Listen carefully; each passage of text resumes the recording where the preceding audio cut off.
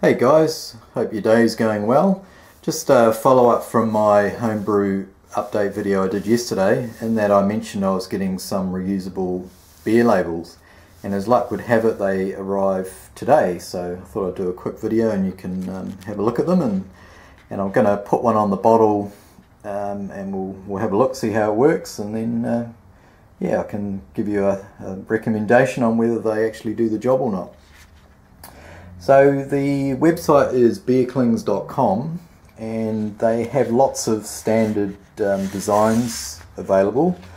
I've chosen some which have a blank banner area so I can write in the name of my beer. They also have some other designs that don't have the banner, and also on top of that you can actually upload your own designs. Obviously that's going to cost a bit more, but if you want to do that you can do that. So anyway, they come in sheets of 12, and I've got 2 sheets of the same one there because I quite like the look of that one. Also got this one here which I thought looked pretty good, and finally this one here.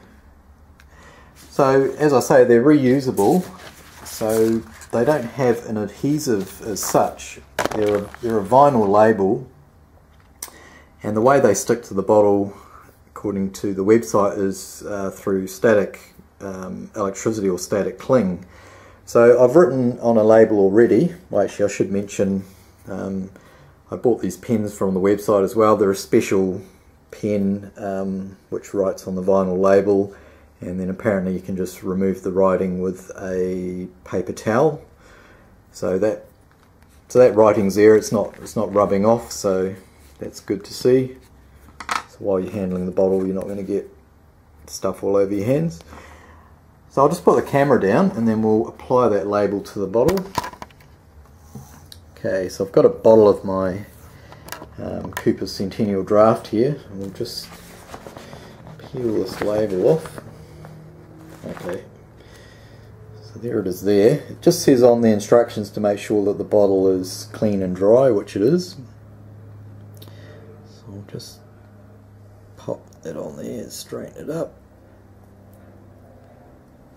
Okay, well that's sticking there well. I can't actually slide the label down. I probably could do with quite a bit of force, but it's actually stuck there quite well. So yeah, that's looking pretty good. Definitely looks better than the old plain brown bottle.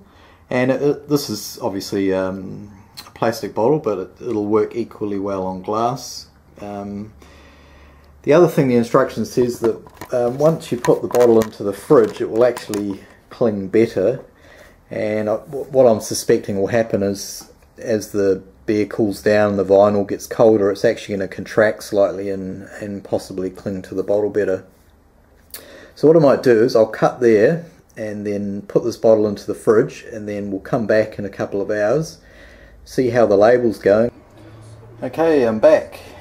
The beer has been in the fridge for about 2.5–3 hours, so it's nice and cold, condensation on the outside, on the label as well.